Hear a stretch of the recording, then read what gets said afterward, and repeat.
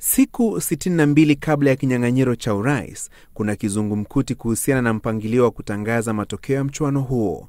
Tume ya uchaguzi nchini-IEBC ikirejea mahakamani kukata rufaa dhidi ya uamuzi wa majaji wa Mahakama Kuu waliotoa mwezi jana. Katika uamuzi huo, Mahakama Kuu ilisema matokeo ya kura ya urais yatakayotangazwa na wasimamizi wa uchaguzi katika maeneo bunge 290 yatakuwa rasmi na hayawezi kusahihishwa au kukarabatiwa ila tu kufuatia agizo la mahakama. Uamuzi IEBC inahimiza majaji 5 wa mahakama ya rufaa waubatilishe. What the constituency returning officer does and the ability that is donated to him by the constitution and the law is to make an announcement of the results. That there is a distinction, my lord, in law between the term announcement and a declaration of election results.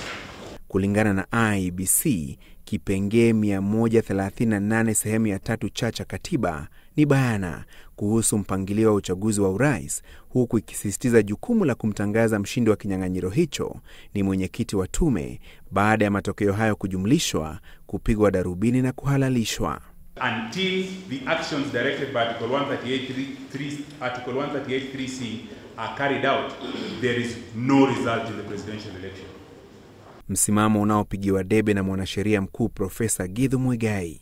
The government then set in motion the recruitment of a new commission in order to bring the nation together behind the commission.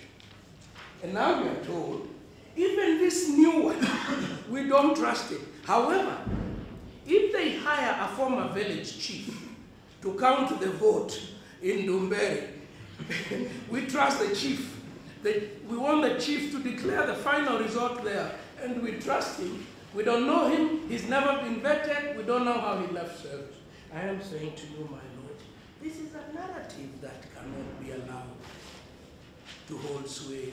Hata hivyo, kulingana na jopo la mawakili wa mrengo wa upinzani likiongozwa na Seneta James Orengo, mabadiliko kwenye sheria za uchaguzi yamewapa wasimamizi wa uchaguzi katika vituo vyote 1041 na maeneo bunge 290 uwezo wa kutangaza matokeo ili kuepuka udanganyifu.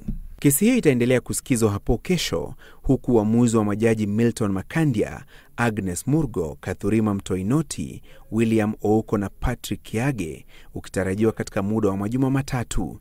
Haya yanajiri huku tume ya IEBC ikimpiga kalamu mkurugenzi wa ununuzi Lewi Aura kwa madai ya kutatiza na kuchelewesha utoaji wa zabuni muhimu, ikiwemo ununuzi wa karatasi za kupigia kura.